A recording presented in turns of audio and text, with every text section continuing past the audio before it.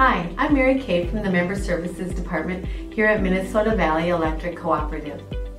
My team members and I take calls in all seasons from members who are concerned about high electric bills. Here are some situations that can make your electric bill seem higher than usual. Hi, I'm Julie.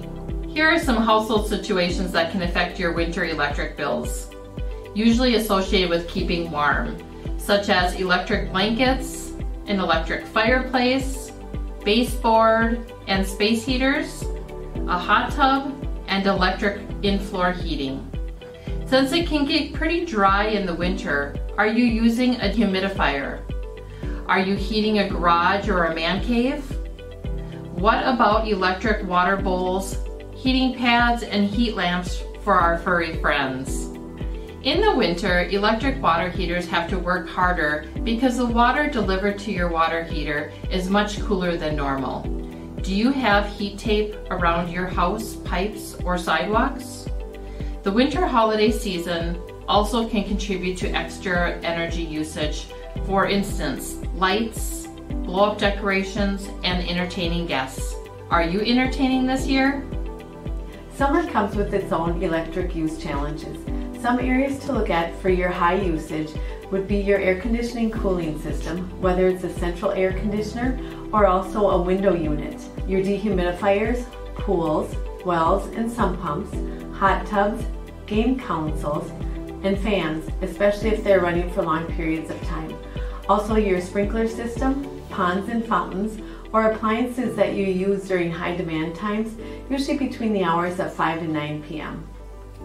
Traditionally, spring and fall are lower electric usage seasons.